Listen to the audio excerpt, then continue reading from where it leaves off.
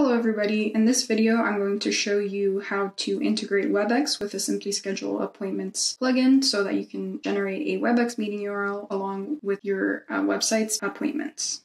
So to start off, we're going to head over to the Appointments tab, which will open up the Simply Schedule Appointments dashboard.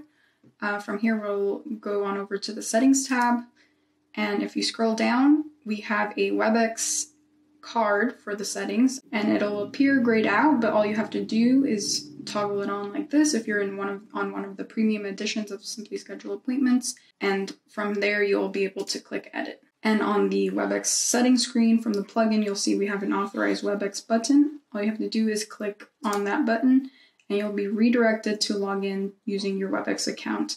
I already have some credentials saved here, so it'll sign me in and it might ask you for your password, but I think I'm already logged in on a separate page. But from there, the account will be connected and you'll see on the Simply Schedule Appointments Webex settings screen that it lists my name for this particular account. It's Foxy Simply, and then it also lists out my email address for this account. And if you ever need to disconnect it, you can use this disconnect button. But I'm going to show you how to set this up with the booking calendars. So if you head on over to the Appointment Types tab, I've already set up a booking calendar called Consultation Video Call. So I would just need to click in. You'll see I have a couple of tabs, and we have one for web meetings, and you have the option to create a custom or add in your custom one. So for example, Webex does provide this personal meeting room link that you can copy and paste into that field.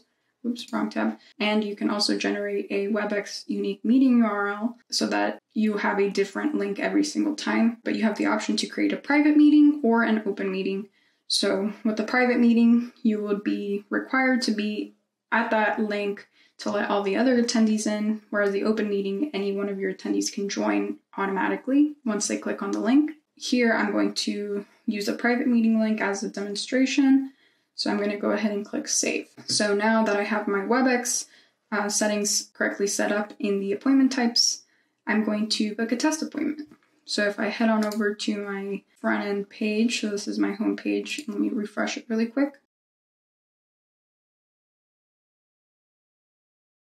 All right, so now that we've booked our test appointment, I want to show you a couple of the different ways that you'll be able to access this link, as well as how your customers would be able to access this link. So if we head back over to the dashboard and to the appointments tab, if we head on over to the listing, just click it and it should be listed here as a web meeting.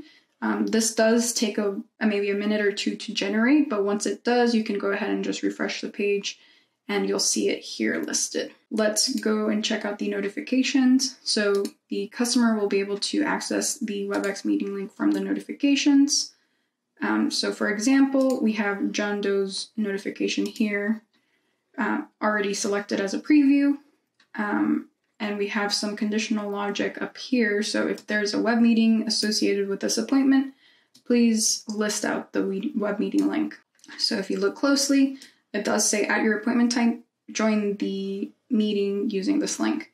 And this is my meeting link. Another way that customers would be able to access the web meeting link along with the admins too would be using Google Calendar. So here I have a meeting with John Doe. And if you look closely, we have the Webex meeting link listed here as well. If you're using Google Invites and Google Calendar Sync, your customers would be able to automatically receive this as well as the link to go with it. Another place would be your Webex dashboard itself. So from your Webex dashboard, if you go to the Meetings tab, you'll see I have some other test appointments listed here, but we have the one we just made from John Doe for the consultation video call. If you look closely, you'll see under the meeting information, we have the meeting link and then all the attendees listed. And so that's pretty much it. Let us know if you guys have any questions. I hope this was helpful if you're interested in setting up your Webex integration.